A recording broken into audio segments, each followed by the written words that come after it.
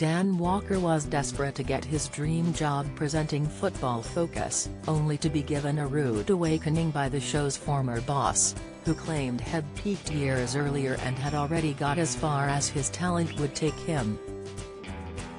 Despite getting the door slammed unceremoniously in his face, the 45-year-old persevered, and got the role anyway. Speaking on a new podcast with host Charles Tyrwhitt, A Tailored Life, Channel 5 star Dan celebrated how far it had come since that original disheartening comment.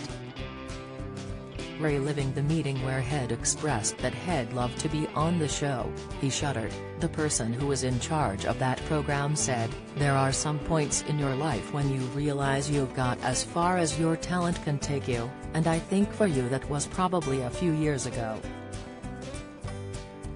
Basically he was closing the door in my face, Dan explained.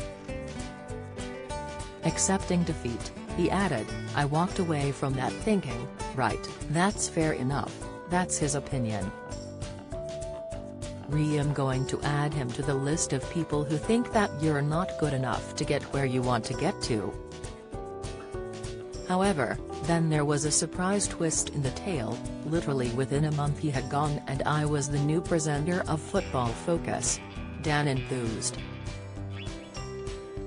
He explained that had always seen himself as a gentle pesterer who was good at spotting opportunities, and then his persistence in the face of defeat had paid off. Dan also revealed during the podcast that he has really positive mental health and never feels fear about his performance on screen.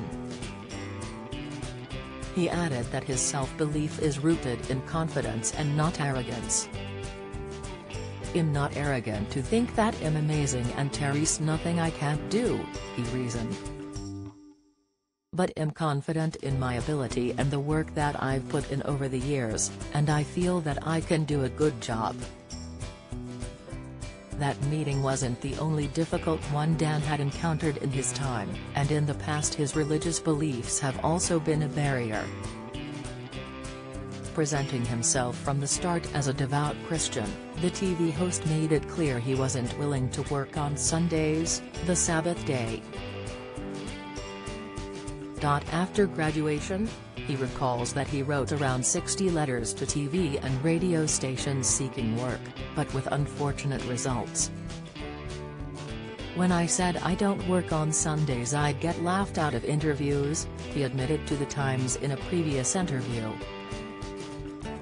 "And when I did get jobs, some people resented me because they couldn't work me out. They'd think, how did you get that being like you are?" Dan also became upset when a producer told him not to F it up during one of his first ever live broadcasts for the BBC, as his religious beliefs prohibit profanity.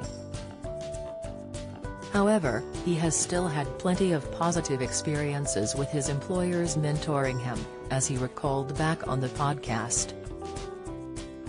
"My first boss in radio taught me a really interesting way of looking at every job I ever do," he mused.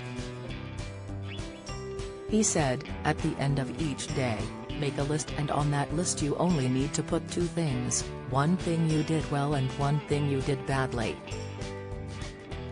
The next day, make sure you repeat the thing you did well and don't repeat the thing you did badly."